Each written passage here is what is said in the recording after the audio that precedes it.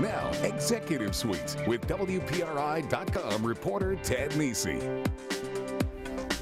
Welcome to Executive Suite. I'm Ted Nisi, and we are talking today about some of the mainstays of business life in any community, including here in southern New England. Later in the show, we're going to talk to a senior executive from Rockland Trust, the fast-growing banking group out of Massachusetts. It's also got a sizable footprint here in Rhode Island. But first, very glad to be joined by two lawyers who may be familiar faces to some of you out there. I'm joined by William Devereaux and William O'Gara. They are both principals and co-founders at Pannone Lopes Devereaux West, the law firm. Thanks, guys, for being here. Great, thank you. So we're here for a celebration. Maybe we should have cake because your firm is hitting its 10th anniversary. You were founded in 2006. Bill Devereaux, I'm gonna start with you on this.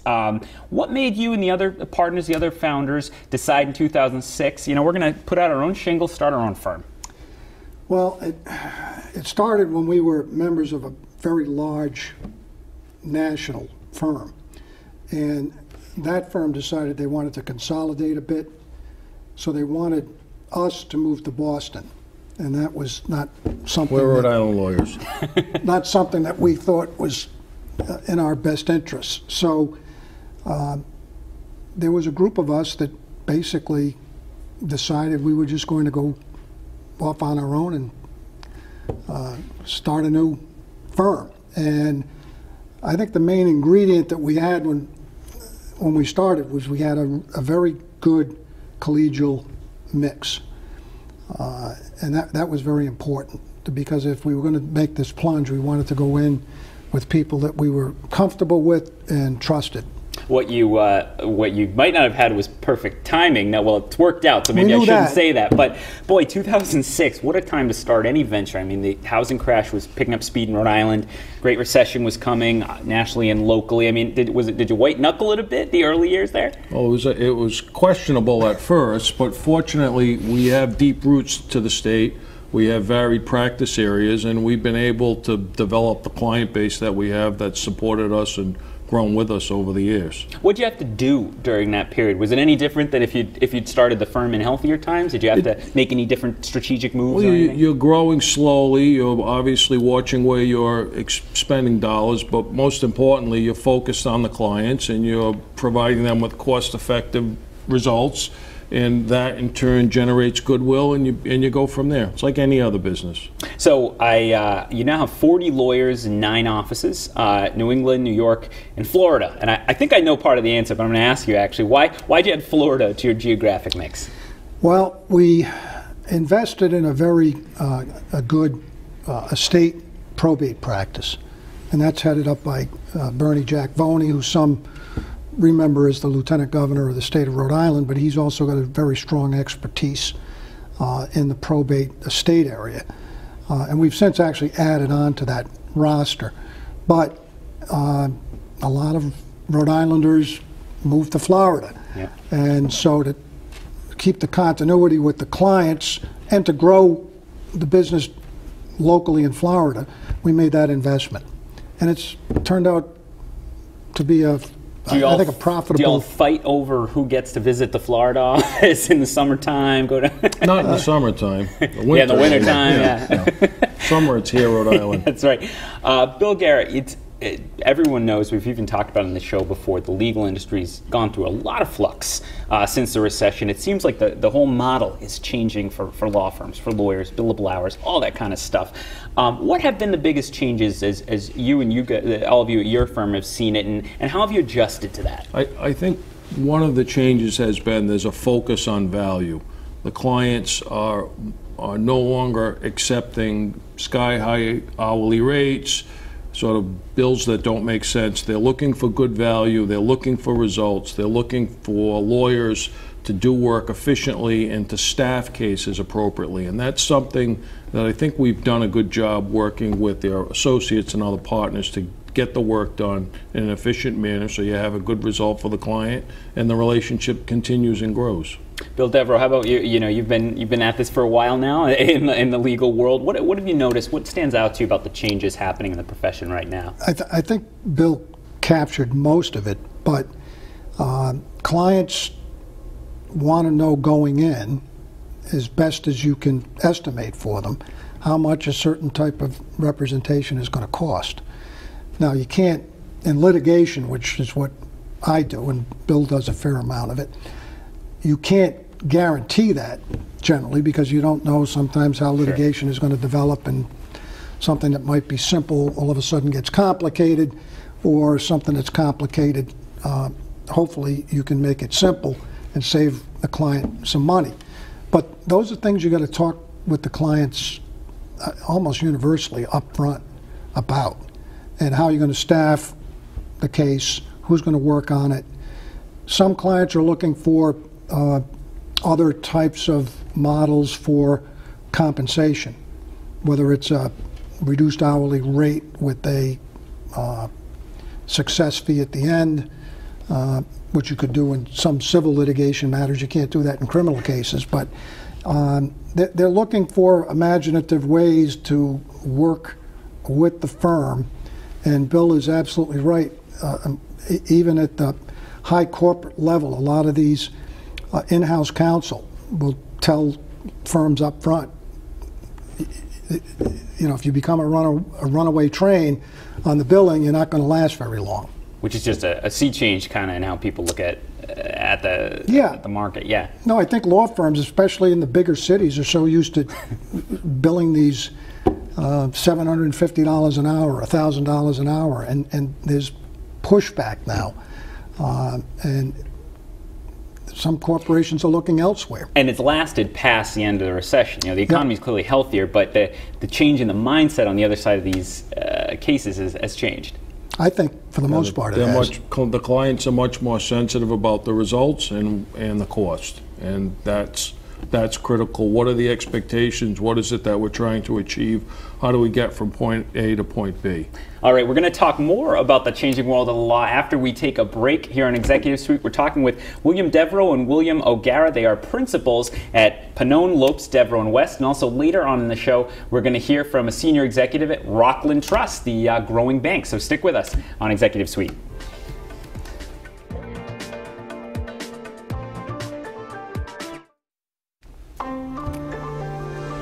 Welcome back to Executive Suite. I'm Ted Nesi, and we are talking today about the law and finance. Later on, we're going to hear from a senior banker at Rockland Trust, talk about the financial world. But right now, very pleased to be joined by William Devereaux and William O'Gara. They are principals and co-founders at Pannone Lopes Devereaux and West, the law firm, prominent law firm here in Rhode Island, that actually celebrating its 10th anniversary in 2016 here, which we're talking about. So lawyers, kind of like reporters, get to learn about a lot of different topics. If you have an interesting practice and everything, you get to go into all different things. It might be more remunerative at times to be on your side of the table, but I'm curious about the big issues that are coming up in cases, what you're getting cases about, clients talking about. Bill O'Gara, I'll start with you on that. What are you seeing in your case mix that's interesting? My practice area is predominantly in the employment area, and in the last 10 years since this firm's been in existence, there's really been a sea change in that, and the employees are much more sophisticated as to what their rights are, what they believe they're entitled to.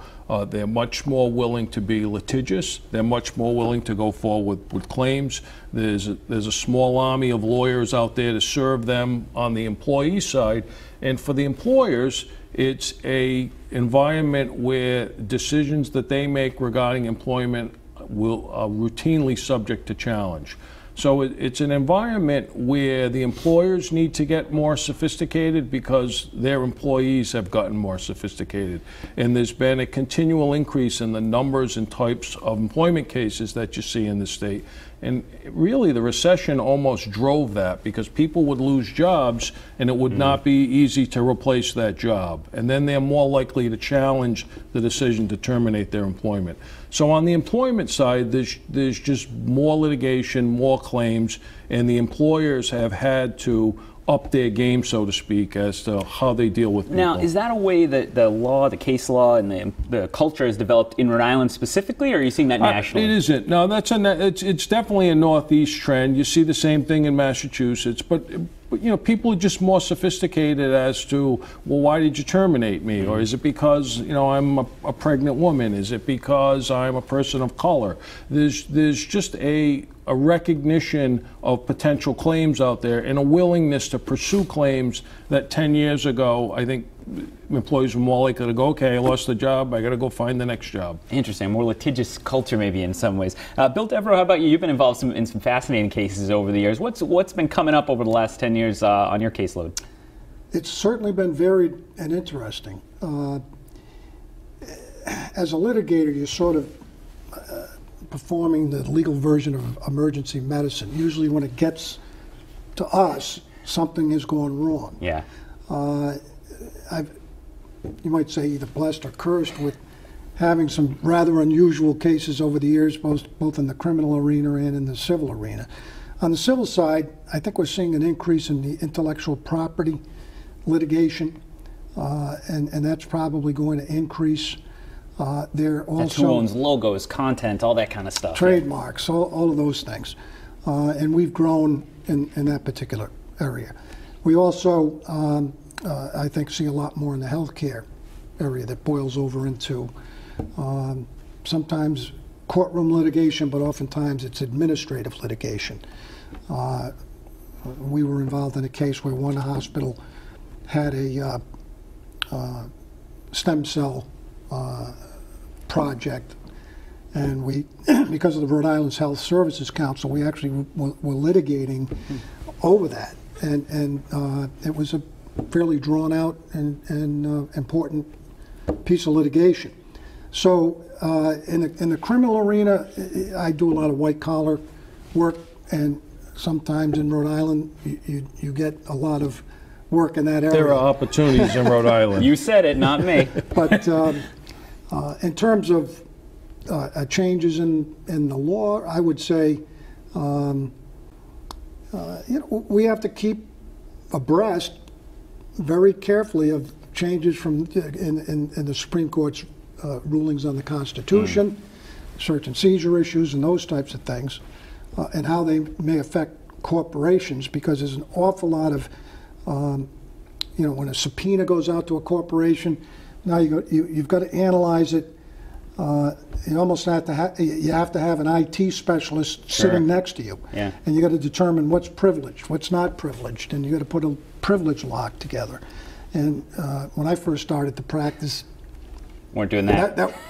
You were writing out your briefs. I guess I'm getting that old, but then you went to the tape recorder, and now your secretaries expect you to type up half the brief before it gets to them. And you're still with the stone tablet. Yeah, exactly. He's coming down from the mountain. So there's been, in the technological world, there's been a rapid change. Only have about a minute left, but I want to get you both quickly to weigh in on this.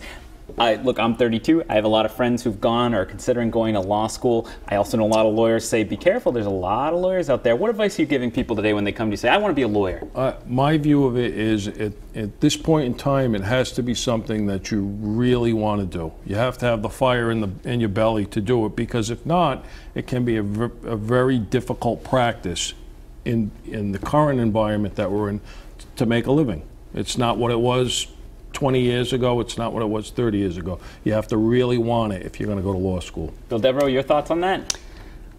I think there's definitely a glut in the market, certainly in the Northeast. I believe, as Bill does, if somebody has a burning desire to be a lawyer, and that's what I tell young people that come to see me, make sure this is what you want to invest in. Now, there are a lot of things you can do with a law degree. It doesn't mean you have to go off and, it's not LA law. You can do a number of different things with the law degree. But if you're going to put that 3 years in, if you're going full-time, or 4 if you're going nights, you got to be prepared and have your eyes wide open in terms of what the marketplace is, because it's one expensive investment. All right, that's some good advice from some people who know. So if you're thinking of becoming a lawyer out there, take it to heart. William Devereaux, William O'Gara from Pannone Lopes Devereaux and West, thank you both so much for joining me. Stick with us if you're watching, though, because coming up next, we're going to talk to a senior executive from Rockland Trust about what's going on in the investment world. Stick with us on Executive Suite.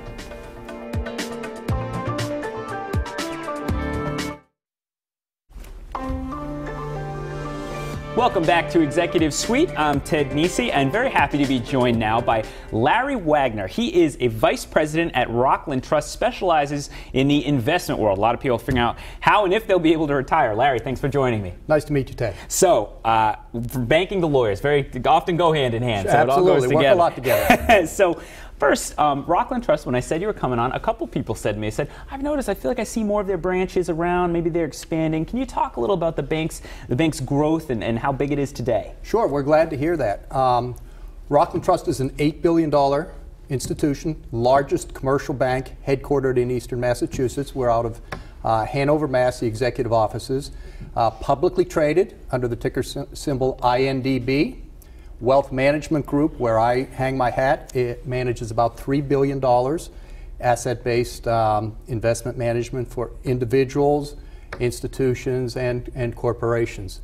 Growth has been fantastic. We've loved coming to Southeastern Mass and Rhode Island. We've been here since 2008. Wonderful timing. Yeah, I was just going to say, scary white knuckling it for everybody around then in the banking world. How about Rhode Island? I remember when you opened in Boston. It was a big deal for Rockland Trust More to get recently, into the regional hub. But how about Rhode Island and Southeastern Massachusetts? How do they fit into the bank's sort of plans for growth and expansion in the coming years? Yeah, glad you asked.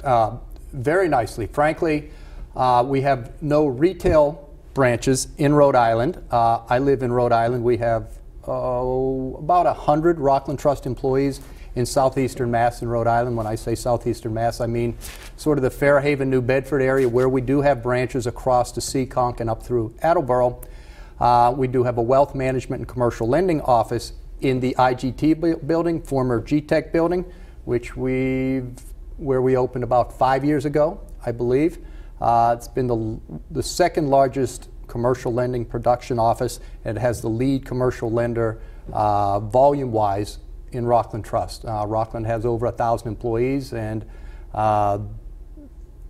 dozens and dozens of commercial lenders, so we think that's something to be proud of. Business has been good. And if people go to Cape Cod this summer, they might see you, right? Absolutely.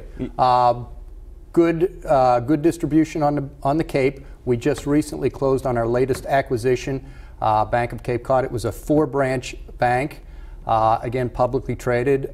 We expect that to be accretive to earnings.